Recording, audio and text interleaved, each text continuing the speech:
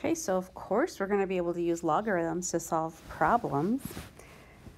So in this last example, let's see, we've got the seismic energy, X, in joules can be estimated based on the magnitude M of an earthquake by the formula X equals 10 raised to the power of 1.5 M plus 12. What is the magnitude, so that's M, what is the magnitude of an earthquake with a seismic energy of 4.2 times 10 to the 20th power joules?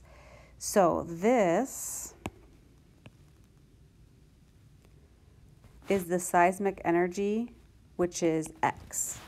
So what we're going to do is we're going to take our equation and we're going to substitute in for X the 4.2 times 10 to the 20th power. So that's just scientific notation. That's a really big number. If you were to put this into what we call standard form to get out of scientific notation, you would take this decimal and you would move it 20 spots to the right, making this a really, really, really big number. So scientific notation is a shortcut. It's a shortcut way to write really big numbers or really small numbers that would have like a decimal and a bunch of zeros and then like a 4 and a 2.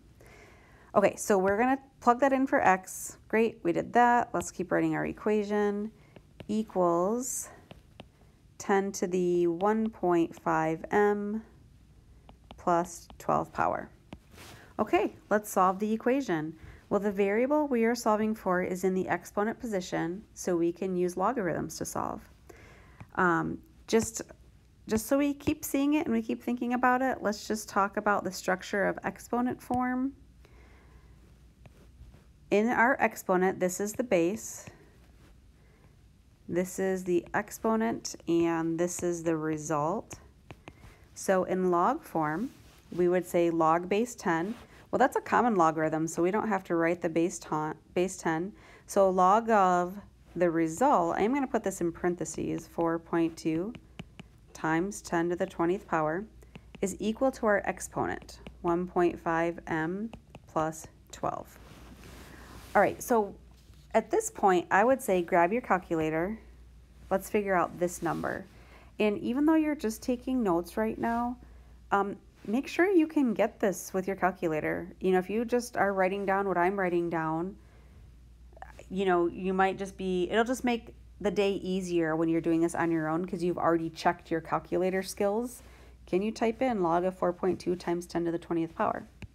So if you type that in, see if you get 20 point, let's see, I'm going to go 4 numbers after the decimal, 6232 equals 1.5 M plus 12. And now we're just solving for M. We're going to subtract 12 from both sides. That's going to give us 8.6232 equals 1.5 M. Divide both sides by 1.5. So we have M is equal to, now I'm just going to round to 2 decimal places for my final answer, 5.75. It's never a bad idea when you guys are working through a problem, err on the side of more decimal places. The more numbers you use after your decimal, the more accurate your final answer would be. All right, so if M equals 5.75, what does that mean in the context of this problem? That means that the magnitude